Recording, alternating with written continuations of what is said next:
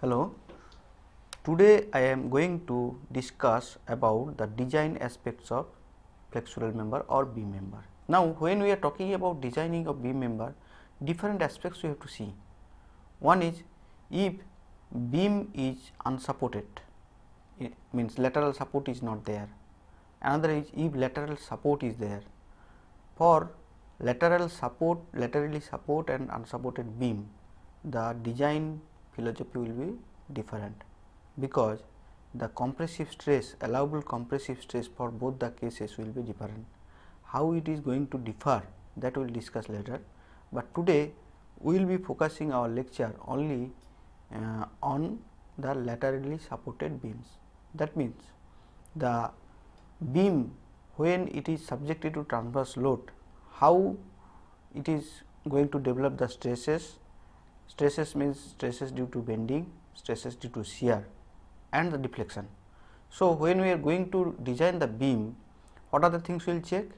First, we will find out the stresses due to bending, and accordingly we will try to find out the appropriate section modulus and then appropriate dimension of a beam section. And based on the availability of the member and requirement, we will choose some particular section. Then we will check for shear stress, whatever shear stress is developing, that we will check. Next, what we will do? We will check for deflection, because deflection criteria has to be maintained as given in the code, which we have discussed last lecture. Next, another aspect which we will discuss today is the crippling and buckling effect. Because of concentrated load at a particular section of the beam and at the support where the reaction force is developing in constant way, there crippling effect will come into picture. So, we have to see that the design section, whatever section we are going to adapt, whether it is okay for crippling effect point of view or not. That means the stresses due to crippling we will check, and then we will find out whether the member which we are going to adapt is okay or not. So, in this way we will try to design, right. So, now first we will see what are the aspects of design, means design procedure. Design procedure can be divided into three parts. One is structural effects, another is secondary effects, and then practical limitation. That means, when we are going for designing, we will see the structural things, means structural requirements, what is the things required. As we know, as I was telling, that it is required the bending moment. That means, what is the bending moment, and because of bending moment, what is the stresses, say sigma Bt or sigma Bc, where stresses sigma Bt is the bending stresses due to tension and bending stress in compression of the member. Then shear force, and for that what is the shear stress is developing and what is the limiting stress, and then we will find out whether it is okay or not. And then deflection, we have to check the deflection, maximum deflection what is developing in the member, then we will see whether it is violating the codal provision or not. And of course, stability, because stability is another criteria through which we have to see whether the member is stable or not. What are the secondary effects? Secondary effects, as you know, that is local buckling and secondary forces. Local buckling may come into picture, other thing is secondary forces due to buckling, it may come into picture. Another is connections. Connections also we have to see, and practical limitations also we have to look into matter, that is durability, like fabrication tolerances, erection limit, etc. So, durability, fabrication, tolerance and erection, all those things we have to see, right. Now, beam can be designed in different way. There are two design philosophy are existing. One is working stress method of design, another is limit state method of design. So, here limit state method of design. Okay. So, as we know, I probably I can assume that you know what is the basic philosophy of working stress method of design and limit state method of design. However, I am just discussing little here, that is, in case of working stress method we know that the material obeys the Hooke's law. That means, stress strain relationship of the material obeys the Hooke's law. That means, stress varies as strain. right. So, Hooke's law which tells that stress is proportional to the strain. So, that means in case of working stress method we are going to take the value Fy up to this, where the maximum strain is going to develop here. After that we are not, this portion we are not going to consider, though it can take some more load with some additional strain. But in our country, means in India, so far we have not introduced the limit state method of design in case of steel. In case of concrete design, we are well conversant with the limit state method of design, but in case of steel design, we are not using the limit state method of design. So far we are using working state method of design. So, here what we will see, that from this we can see that E is equal to sigma by epsilon, means E is the modulus of elasticity which will become sigma by E. So, this stress strain relationship we will maintain, that stress and strain is proportional, stress is proportional to the strain. So, this is varying linearly, this is linear, these assumptions we are using for working stress method of design. So, the maximum value of the limiting stress of the particular material we will consider here up to here, where the distribution is linear, where the curve is linear. After that we are not going to consider. But as we know, in case of limit state method of design, we are limiting the in terms of ultimate load, in terms of serviceability and other things, right. Basically, ultimate load method is what? Ultimate load method is like this, that after certain period also, say if I see taut steel, this will be something like this and then fail. So, up to this we are going to take the effect of deflection. So, this will become Fy, right. But in case of limit state working state method design, we will take up to this, right. So, what we are seeing, in case of limit state method of design, the load carrying capacity will increase with the increase of some deflection. So, deflection also will increase with the increase of load carrying capacity. This is what we used to do, and of course, in case of limit state method design, what we have to ensure that serviceability condition and other things, that whether that deflection is okay from serviceability condition, whether the occupants will feel discomfort or not, all those things we have to check. So, which is called serviceability method, means service load, what will be the service load, all these things will come into picture. However, we are not going into details of those limit state method, we will be focusing our lecture only on working stress method of design. Here you see the members are primarily designed to resist maximum bending moment and checked for shear considerations, and finally detailed against local buckling and fabrication tolerances. So, entire design method will be based on this philosophy, right. I am repeating once again that the members are primarily designed to resist the maximum bending moment and checked for shear considerations, and finally detailed against local buckling and fabrication tolerances. Now, first we will discuss about the criteria for the design of bending moment. That means, if bending moment M develops in the member, then how we will reach into the a section, a particular dimension of the member, how do we reach, that we will try to find out from the bending moment point of view. As we know, bending moment, we can, from bending moment we can find out the bending stress, sigma is equal to plus minus m by I into y, because if for a simple case, if we see, say this is a cross section, then we know that the stress will develop linearly, right, because working stress method of design we are using. So, we can say that sigma will become m by I into y, and here if we consider the top, we can say sigma t, and this we can say sigma b. So, sigma t and b will be say plus minus m by I into y, where y is the distance from neutral axis, right. So, in this way we can find out sigma is the bending stress. So, we are considering plus in tension and minus in compression, or different means, or the reverse also we can consider. It is up to us how we are going to assume that whether compression we are going to consider as plus or minus, right. I is the effective moment of inertia of the section and y is the distance of the fiber from the CG where stress is computed. Means if we compute the stress here, then say suppose we have computed stress here in this section, then we will consider y is this, like this, and then this has to be less than the allowable bending stress, right. So, bending stress whatever we are going to calculate, that has to be less than allowable bending stress, right.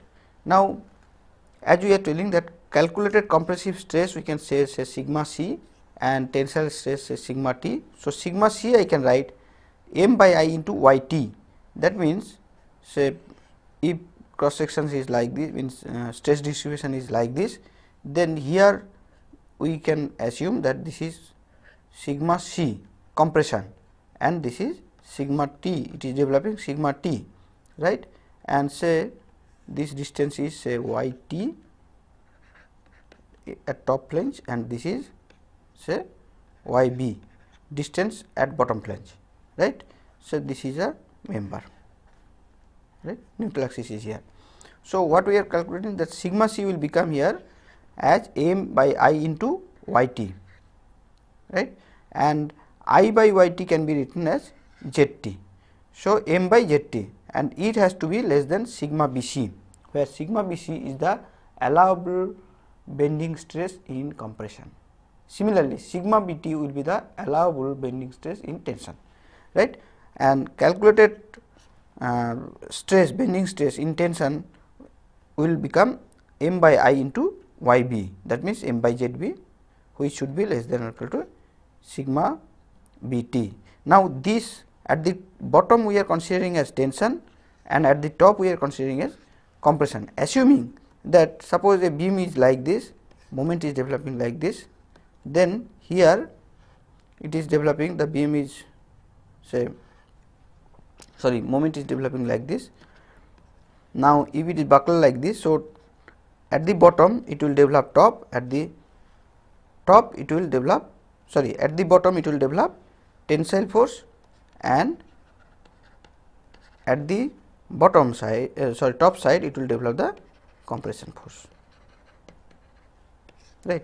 So, what we are seeing, that here we are means the section is undergoing under compression and here it is undergoing under tension. However, it is not always true, because it depends on the type of moment, what type of moment is going to develop at that section. On that basis, the stresses, whether it will be in tension or in compression, bending stress in tension or bending stress in compression, that will be depending on the type of bending at that particular section. Now, as I was telling, y t is nothing but the distance of extreme top fiber, and similarly y b is distance of extreme bottom fiber. Z t we can write that section modulus with respect to top fiber, which is can be written as I by y t, I by y t. Similarly, Z b is equal to section modulus with respect to bottom fiber, which will become I by y v, and sigma b c is the allowable compressive stress and sigma b t is the allowable bending tensile stress, right, allowable bending compressive stress and allowable bending tensile stress. So, these are the things, means parameters which we know, from which we can find out the sigma c means compressive stress and sigma t, right. Now, for laterally supported beam, the allowable bending stress in tension and in compression is equal, that is sigma b c equal to sigma b t, which will be equal to 0.66 into f y. So, for laterally supported beam, remember for laterally supported beam, as per the Coral coefficients, the sigma b c and sigma b t will be equal to 0.66 f y, where sigma b c and sigma b t are the allowable bending stress in tension and in compression, right. So, in this way we can find out the value if we know the grade of steel which we are going to use, right. And for laterally unsupported beam, the allowable bending stress in compression is limited by the lateral buckling of compression flanges. It is a function of relative properties of the section, such as d by t, L by Le by Ry, then T by T ratio and dW by T ratio. These parameters I am coming later. So, what I am seeing here, that in case of laterally supported beam, the sigma Bt will become simply 0.66 Fy, but sigma Bc will be function of some parameters, right. Those parameters are d by T ratio, Le by R ratio, Ry ratio, T by T ratio and dW by T ratio. So, this is the difference which we will get for laterally supported and laterally unsupported beam. However, here we will focus only, today's lecture we will focus only on laterally supported beam. Here you see, as I was telling, what is d, t, capital T, small t, all these things. Let us see. Suppose if it is a I section, then say what we can do now, this is called D, capital D, where D is the overall depth of the beam. So, D is this which is required to know for calculating the allowable compressive stress due to bending in the unsupported beam, right. T is the mean thickness of compression flange, mean thickness of compression flange. So, if this is the compression zone, then this will be T. So, sometimes this also can become T if compression flange developing at the bottom. So, in this case, if compression zone is this one, then we can write that T is equal to this width, that the mean thickness of compression flange, and then small t is the wave thickness, this is called small t, and Le is the effective length of compression flange, effective length of compression flange, and Ry is the radius of gyration about y axis. If this is y, then we can say, and if this is x, then Ry is the radius of gyration about y axis, right. So, from these parameters we can find out the values of this d by T ratio, where d is the overall depth, T is the average thickness of the compression flange, Le by R ratio, Ry ratio, this also we know, T by T ratio and dW by T ratio we can find out. dW is the dW will be depth of the wave. So, in this way we can find out those ratio, and from that ratio we can find out the allowable compressive stress due to bending, sigma Bc, for laterally unsupported beam. So, in this way you can find out. Now, how do we find out? Some derivation is there which we will discuss in next class. In IS 800/1984, the steel design code, there we will get the value of sigma Bc for different ratio of d by T and other things, right. But the values have been calculated from some expression which also will show in next class. Now, to calculate these things, one important thing is required, that is effective length of compressive flange, effective length of the compressive flange. So, in clause 6.6.1 of IS 800, it has defined how to calculate the effective length, that has been specified in clause 6.6.1 of IS 800/1984. What it is told, that for simply supported beam and girder where no lateral restraint of compressive flange is provided, but where each end of the beam is restrained against torsion, the effective length L of the compression flanges shall be taken as follows. Okay? That means, when a simply supported beam or girder where no lateral restraint of the compressive flange is provided and where each end of the beam is restrained against torsion, the effective length can be taken as follows, which is given in the code. That is, with some different end conditions, the effective length has been defined in the code, right. Effective length has been defined in the code. That is, say, suppose in case of unrestrained against lateral bending, if it is unrestrained against lateral bending, then effective length can be taken as L, that means the clear span, the span length, right. And if it is partially restrained against lateral bending, then this can be taken as 0.85 L, right. If the end conditions is partially restrained against lateral bending, then we can consider as 0.85 L. Remember, this is for the simply supported beam and girder, where no lateral restraints of compressive flange is provided, but where each end of the beam is restrained, right. So, against torsion, third case is fully restrained against lateral bending, that will be considered as 0.7 L. Fully restrained against lateral bending will be 0.7 L.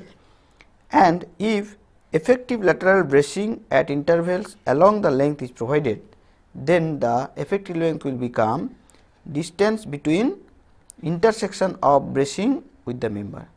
Distance between intersection of the bracing with the member.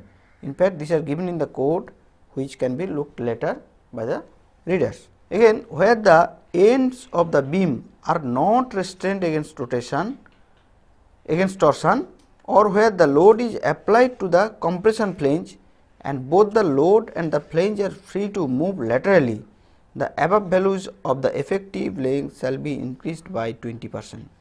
So, above values of the effective length can be increased 20%, that means 1.2 into LE. Whatever LE value we are getting from the table earlier, that can be increased up to 1.2 L. When?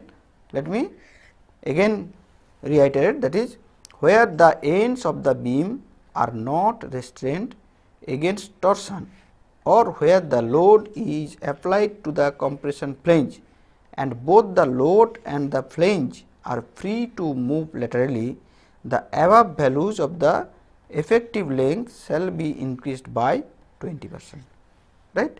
So, that has to be taken care while calculating the effective length. Now, in clause 6.6.3, it is told that for cantilever beam, the effective length of the beam are as follows. For if we consider the cantilever beam, then effective length will be as given in the table. Now, for different end condition of the beam, the effective length has been considered. Say, in case of built in at the support with free at the end will become 0.85 L. Free at the end, it will become 0.85 L. Again, with restraint against torsion at the ends by continuous connection, in that case we will consider the effective length as 0.75 L. So, in this way we can find out the effective length. Now, this connection has been shown in figure A. In the codal provision, you will see this is the type of connection which has been made, that cantilever built in at support, restraint against torsion at the end. So, in this case the effective length will become 0.75 L. Now, in third case, the end condition is like this, that restraint against lateral deflection and torsion at the free end and at the end continuous, figure B, that will be 0.5 L. So, in figure B you see this length will become, effective length will become 0.5 into L, right. Cantilever built in at support, restraint laterally at the end. So, in this case the effective length will be this. Again, when unrestrained against torsion at the support and free at the end, unrestrained against torsion at the support and free at the end. In this case, in figure C it is shown that the L will become like this, right. So, if L1 is this, L2 is this and L3 is this. So, L will become 2L3 and here L will become 3L1. So, 3 times it will be, right. So, 3 times unrestrained against torsion at the support and free at the end. In this case, this will be 3L, and partially restrained against torsion at the support, in that case it will be 2L, which has been given here. See, in this case it will be 2L and in this case it will be 3L, right. So, for different end condition of the cantilever beam, the effective length has been calculated in different way. And number 6 condition is restraint against torsion at the support and free at end, which is given in figure E, that is this one. Cantilever span continuous at the support, fully restrained against torsion at the support and unrestrained at the free end. In this case, effective length will become equal to L. So, these are the some conditions where codal provision has been given, and through that we have to find out the effective length for calculating the sigma BC. Another thing is told in the code, that is, if there is a degree of fixity at the free end, the effective length shall be multiplied by 0.5 by 0.85, 0.5 by 0.85 with this ratio in case of 2 and 3 above, and by 0.7 by 0.85 in case of 3, 4 and 5. So, the cases 1 to 6 we have discussed, right. 1 to 6 we have discussed. In case of 2 and 3 we can multiply by 0.5 by 0.85, and in case of 4, 5, 6, this will be 4, 5, 6, it will be 0.75 by 0.85. Now, we will discuss about some criteria to find out the shear stress and the design value of the shear stress, right. As I told, that first step is to find out the appropriate section of the beam from the bending stress point of view. Now, what we will do, we will try to find out the what is the shear stress developing for that particular section and what is the allowable stress, allowable shear stress of that section. Then we have to see whether the developed stress is less than the allowable shear stress or not. If it is less than, then fine, it is okay, otherwise you have to increase the dimension of the section. In case of shear, what we will do, that we know that the shear stress developed in the section can be find out by this formula, that is tau v is equal to Vq by IV. How it develops? Suppose if we have a rectangular section, right, with say width as B and this is D, then we can find out the shear stress that will develop parabolically like this.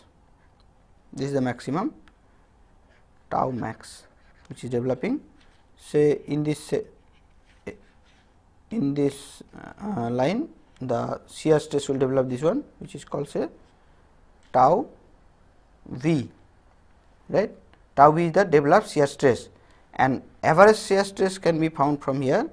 That means with equivalent area, if we make, this will be tau Va.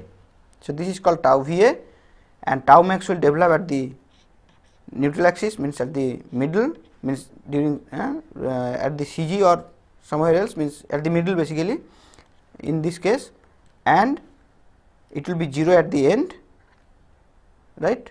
So, in this way you can find out, and tau v can be expressed from this equation. Now, you see this tau v, the shear stress developed, is a function of not only shear force Vq by IV, that means is a function of Vqi and V. V is the width of the member. Now, if we increase the V, then what will happen? We will see the tau V is decreasing.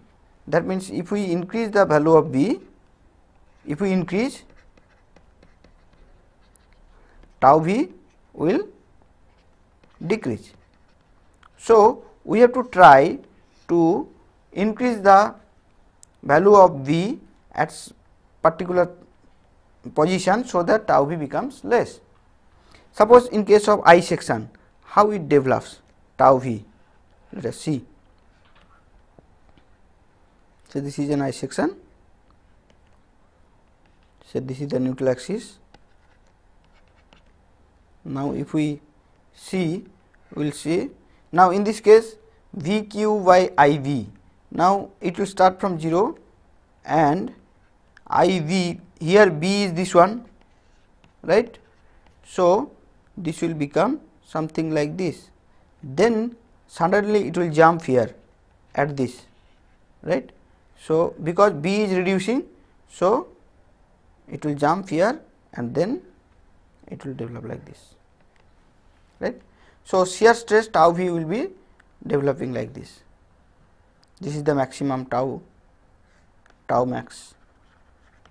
Here it is important to note that this portion is very less, shear stress is very less, because here B width of the section is very high, and sudden jump of means sudden decrease of width at this position is going to increase of shear stress suddenly. So, this is how it develops. So, you have to take care all these things. Here what are the parameters B Q by IB? As we know, B we have told already that width of the section at the point where shear stress is calculated. If we are calculating shear stress here, then we have to calculate the B here, and other thing is V. V is the transverse shear force which can be calculated from the loading condition, and tau V is the transverse shear stress, means due to the shear force developed, and I is the moment of inertia of the section. I we can find out. So, what we are seeing in case of developing tau V, V is constant for a particular section, I is constant, right, varying only V and Q. What is Q? Q is the first moment of the outer area about the point where shear stress is computed. Remember, first moment of the outer area about the point where shear stress is computed. Suppose we are computing the shear stress, say suppose here, so first moment of the outer area. So, from here we can find out, right. So, in this way Q value can be find out. Now, you see the moment you are increasing the value of, means we are value of Q, then tau V will be increasing. That means, if you go below from the extreme fiber or go up from the extreme bottom fiber, then this area will become more. So, outer fiber means outer section area will become more, means this Q will become more, that means tau V will be becoming more. That is why maximum stress is developing at the center, right, where the maximum area of the sections will get from outer portion, right. That is why we have to remember that Q is first moment of the outer area about the point where shear stress is computed, right. So, in this way I can find out tau V. Okay. Tau V is the developed shear stress. Now, average shear stress in rolled channel and I section can be found from this equation, that is average shear stress is shear force by depth of beam into wave thickness. That means, some average shear stress for channel section and for I section can be found out simply from this equation, right. Or we have seen that how to find out the tau V average shear stress, that equivalent we have to make, right. Now, as per the clause 6.4.1, what it is told in IS 800 clause 6.4.1, that permissible shear stress tau Vm is equal to 0.45 Fy. Permissible shear stress tau Vm, that will be equal to 0.45 Fy, where Fy is the yield stress. That means, for different grade of steel Fy will be different. So, say suppose we are using Fe 250, so Fy will become 250, right. So, on that basis we can find out the permissible shear stress tau Vm. Again, for design purpose, the above condition is deemed to be satisfied if the average shear stress in an unstiffened member calculated on the section on the wave does not exceed the value of this. That means, simply we can calculate tau Va is equal to 0.4 Fy, right, and it should not exceed this value. So, average shear stress should not exceed the value of 0.4 into Fy. Another aspect is the bearing stress. Bearing stress, when it develops, as we know, where the concentrated load is there or where the support is there, suppose simply support is there. So, the stress will develop here, some because of concentrating force in nature, the stress will develop. So, bearing stresses are set up in the beam at places where concentrated loads or reactions act, right, and that can be found out from this equation. Sigma P is equal to P by AE, where P is the concentrated load in Newton, right, and AE is the effective area at the toe. AE is called effective area at the toe and P is the concentrated load in Newton, and this bearing stress should not exceed 0.75 Fy. This bearing stress sigma P should not be greater than 0.75 Fy, and this is defined in code IS 800 1984 in clause 6.3. So, regarding bearing stress, in clause 6.3 of IS 800 it is told that the bearing stress whatever it is developing, it has to be less than 0.75 Fy. That also we have to keep in check, right. So, if the calculated bearing stress exceeds the bearing value of 0.75, then what will do? Either the bearing block should be made longer or beams with a thick wave or bearing stiffness should be provided. So, possible remedy which we can do, that either we can use the bearing block or beams with a thick wave or bearing stiffness, that we have to provide. So, in this way we can manage, we can make the beam shape, right. So, from bearing stresses point of view we have to check this one. Another important aspect of the design of beam is the wave crippling, means we have to see whether the beam whatever we have designed is safe against the crippling effect or not.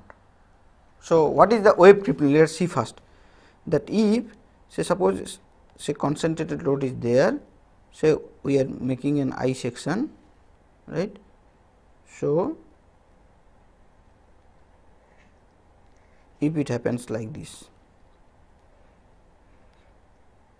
that means because of concentrated load here, say P, here it is buckling, means crippling, right.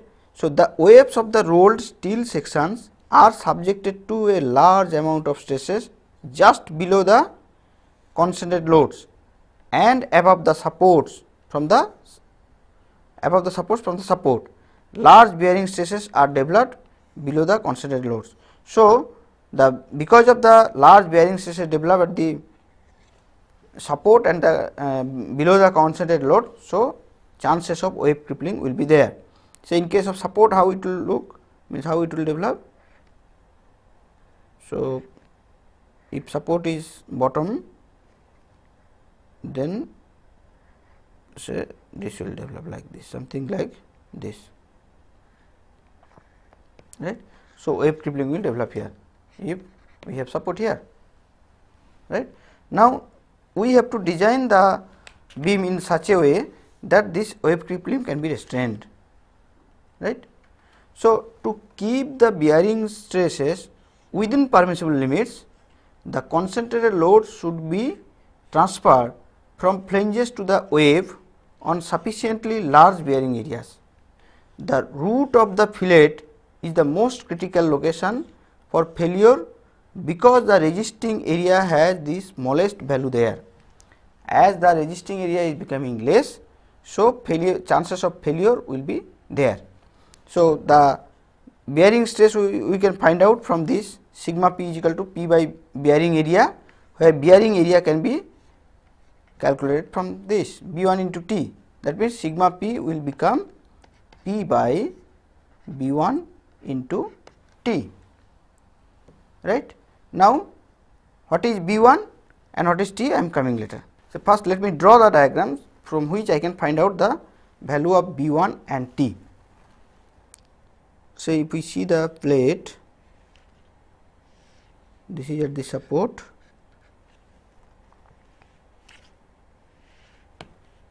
now if support is here, we are going to provide say bearing here with a width of V, and here it is acting the load P, right. Similarly, if the concentrated load is here with a bearing plate of V with a load P, right. Now, it is assumed that the angle of dispersion of load will be 30 degree. So, these are the assumptions we made, right. That means, this is 30 degree and this is 30 degree. Okay. So, if angle of dispersion is like this, then I can find out this value, which is termed as B1, right. Similarly, in this support what will happen, angular dispersion will be only in this direction with 30 degree angle. So, this will become B1, right, and the section is suppose I section we are considering. So, this will look like this, right. So, this is the thickness of the flange, say maybe H2, right, and say this is H2 and this is the depth of the wave, say I can write D1, and the total depth or overall depth of the beam is D, right. So, we are assuming that the load is dispersing at a 30 degree angle. So, what we can find out, the bearing length B1, this can be find out for this case, say this will be B plus this much, that means B plus this much. This much means if this is H2 as told here. So, if this is H2, then this is H2. So, this is 30 degree. So, this will become H2 into root 3. So, H2 into root 3. So, in two places it is there. So, 2H2 root 3. This is under concentrated load. So, under concentrated load we are finding out bearing length B1 as B plus 2H2 root 3. Why it is required? Because to calculate this value B1T, right, to find out the bearing value, right. Another is bearing length B1 under means at support. At support how much it will be? Bearing length B1 at support, B1 will become B plus H2 root 3, because here only angle of dispersion is here. So, B1 will be this much, here there is no scope to disperse. So, in this case bearing length is becoming B plus H2 root 3, right. Now, here we can say that sigma P, which we are going to develop P by B1 into T. So, sigma P we can write that bearing stress, right, and say this can be find out in MPa if P is the concentrated load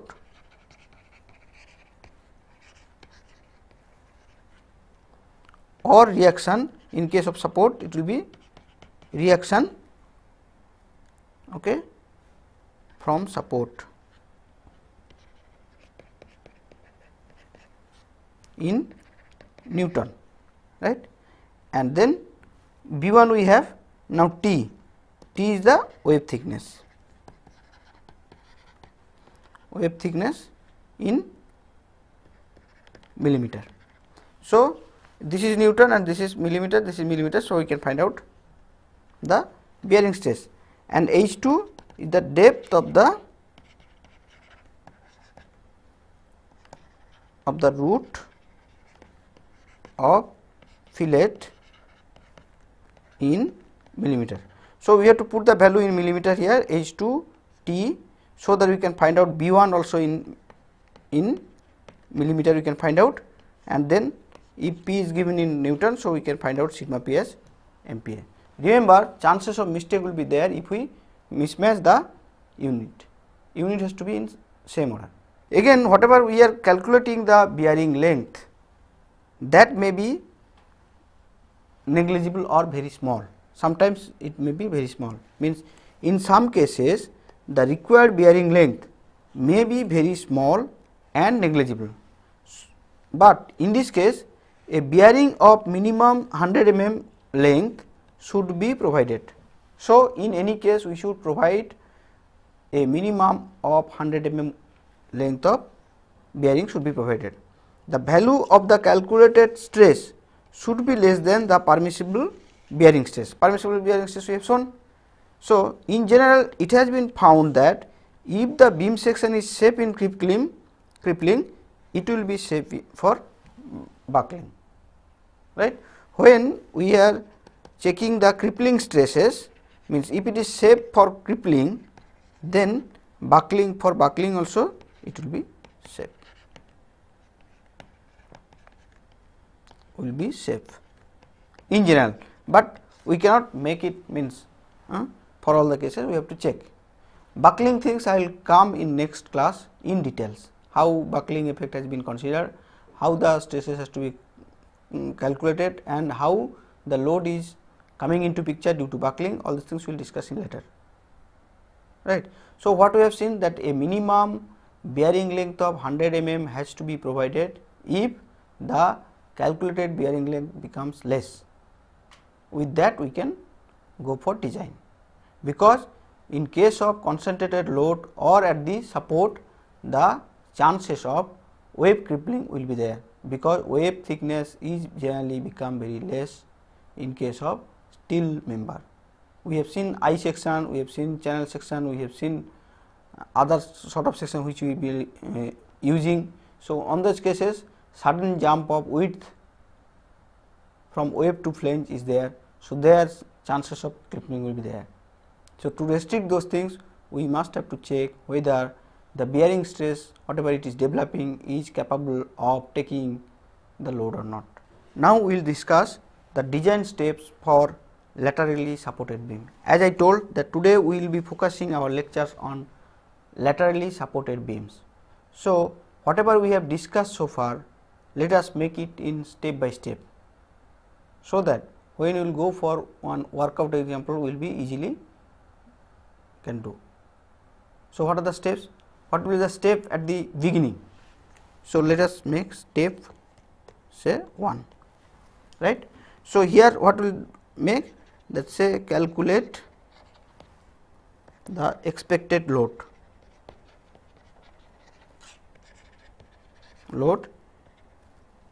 on a beam. That means we have to find out what is the load coming into picture on a beam. Load means imposed load, dead load, and including the self weight. So, all this load has to be calculated, then we have to see what are the load is coming, and accordingly in next step what we will do, we will find out what is the maximum bending moment and shear force. So, in step 2, calculate maximum bending moment and shear force. The moment we are calculating the maximum bending moment and shear force, then we can find out the stresses due to moment. So, this maximum bending moment and shear force can be find out from the loading condition and from the boundary condition of the beam. So, from there we can find out. So, in step 3 we can find out that calculate section modulus. Section modulus required for the load and choose a suitable section.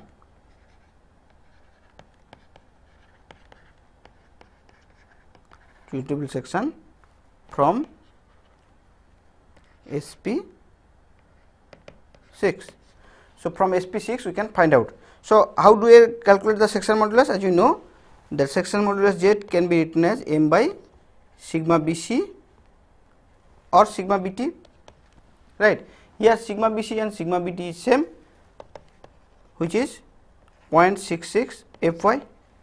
So, from this I can find out that what is the section modulus is required, and the moment we find out section modulus, this is required, then we can see what are the available section which is closer to the required section modulus. Then we can choose some suitable, so choose a suitable section. First we have to decide what are the availability of the section, whether it is I section is available or channel section is available or some other section is available. On the basis of availability, we can find out a suitable section. If nothing is given, as we know, the most efficient section for bending consideration point of view is the I section. So we can provide some I section, where we can find out the closure value of Z section modulus, and the choosing means the required Z should be less than the applied Z. Whatever we are applying, whatever we are choosing, that should be little higher than the required one. Now step 4, that is check for shear, right. So I know that average shear stress can be developed from this formula V by D into T, and which should be less than 0.4 Fy, where T is the wave thickness and D is the overall depth of the section. So in this way you can find out. And in step 5, in next step what we will do? Check for deflection. Check for deflection. So as we know, in last class we have shown check for deflection means we have to see what are the deflection is coming, that should not be greater than span by 325, that means L by 325, span means effective length by 325. So the calculated delta deflection should not be greater than this, that we have to check. So how do we calculate the delta? That we know, we have shown earlier that for standard beam with standard loading condition with some boundary condition, we have seen that how delta is, means that KL, how the coefficient of deflection has been given. So directly either from there or from calculation we have to find out what is the maximum deflection happening in the beam, and that we have to check whether this maximum deflection is more than the limiting deflection, that is span by 325. If it is more, then we have to redesign, otherwise it is okay. Next step is check for crippling. Step 6, check for crippling, right. So here what we will do, we will find out sigma p is equal, means it should be less than or equal to 0.75 Fy, means allowable stress will become 0.75 Fy. So developed stress, bearing stress sigma p should be less than 0.75 Fy, right, where sigma p can be calculated from this formula, that is P by B plus 2H2 into root 3 into T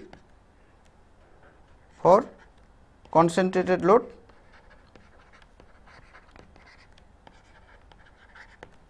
right, and this will become P by B plus H2 root 3 into T at support. So we will calculate the bearing stress developed at the support and at the concentrated load. If concentrated load is there, then we can find out what is the bearing stress is developing and whether it is less than 0.75 Fy or not. If it is less than 0.75, it is okay, otherwise you have to again redesign. And from this we can find out the value of V1, the bearing length, right.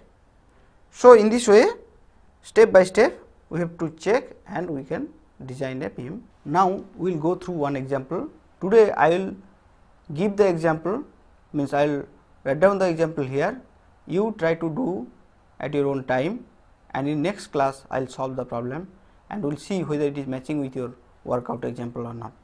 a simply supported steel joist with a 5 meter effective span carries a uniformly distributed load of 50 kilonewton over its span inclusive of self weight, right, 50 kilonewton per meter over a span inclusive this. The beam is supported laterally throughout. Select a suitable section and check its safety. That means, we will try to design a beam which has span length of 5 meter, that means the effective length is 5 meter, right, and a uniformly distributed load UDL, that is I can write W, right. So, that will become say 50 kilonewton per meter. Okay. So, these are the two things has been given, which including self weight. We are assuming that total load is coming 50 kilonewton per meter, which includes self weight, dead load and other things, and this is a simply supported steel joist. Okay. So, it is like this, simply supported steel joist, right. So, this has a UDL load of W is equal to 50 kilonewton per meter, and of course, the effective length has been given LE is equal to 5 meter. Okay. So, now you have to design the section. That means, what we will do here? Yes, another thing is the Fy value, the grade of steel we are going to consider is as Fy is equal to 250, because unless we know the stress, the permissible stress of the steel, we cannot find out, means type of steel we have to know, accordingly the stresses will be developing. So, where Fy here it is given 250 Newton per millimeter square. So, first we will try to find out what is the bending moment, means maximum bending moment. In case of simply supported beam, what will be the maximum bending moment? That will be WL square by 8, right. So, maximum bending moment we will find out, then we will find out the maximum shear force which is coming at the support, then what we will do? Then we will find out the appropriate section on the basis of section modulus. First we will find out section modulus, and as it is told that supported laterally throughout, so sigma BC will be equal to sigma BT, which will be equal to 0.66 Fy. So, from that we can find out. Next what we will do? That appropriate section on the basis of required section modulus we will find out. After that we will check for shear, right. So, maximum shear stress we will find out, from that we will find out whether it is okay from the developed shear stress point of view. Then we will go for deflection, how much deflection is happening due to this moment and what is the limiting displacement. If it is not okay, we have to increase the section, if it is okay, fine. Then we will go for check for crippling, means crippling effect we will see whether it is okay or not from the bearing length and other things. If it is okay, fine, otherwise you have to change the section.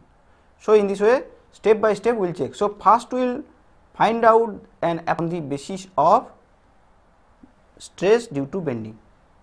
From that we will first find out an appropriate section, then we will go on checking one by one shear, deflection and crippling, and after checking all the things it will be selected that particular section, then accordingly we will do, right.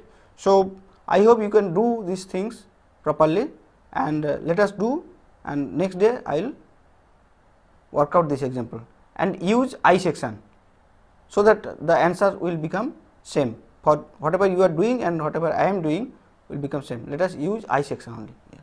Okay. So, with this I like to conclude here. Tomorrow we will discuss about the buckling effect and other things. First we will go through this example, then we will do other things. Thank you very much.